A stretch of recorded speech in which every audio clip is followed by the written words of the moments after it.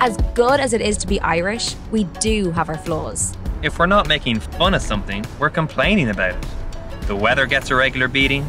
We love a good rant about traffic, bad Wi-Fi, waiting in line, Mondays, double maths class, when it doesn't snow on Christmas, when it does snow on Christmas, and for the love, why are there never apple pies left in McDonald's?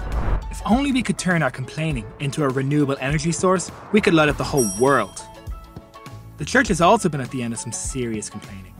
Now, some of this has been justified with the mistakes made, but most of the complaining these days is about how boring church can be, or how there's nothing for young people. We've recently been inspired by some young people who put their energy into being the change they want to see.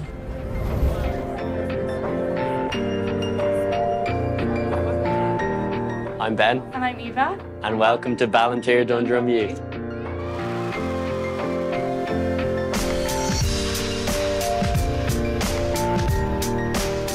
This youth group has given us a great opportunity for me and my friends to grow in our faith as we share it with the people who are slightly younger than us.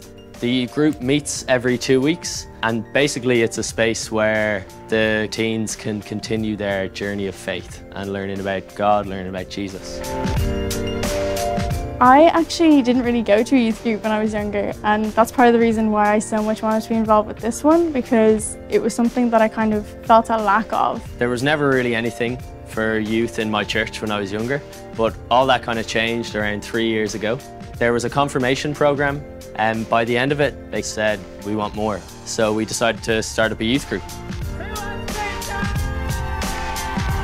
The most important thing for us about the youth group is it gives a space for the young people to ask questions, explore their faith, make authentic friendships, and just to have a space where they can feel safe and feel like they can be themselves. A verse that's important to us is Galatians 6:2, and it says, "Carry each other's burdens, and in this way you will fulfill the law of Christ." We want to encourage you, rather than looking at what your church doesn't have, maybe ask what you can offer. Churches are not buildings and they're not organizations. The church is the people. And if it's the people, then it's people like you and me who make it what it is. So rather than being a spectator, why not get in the game and see what you can do?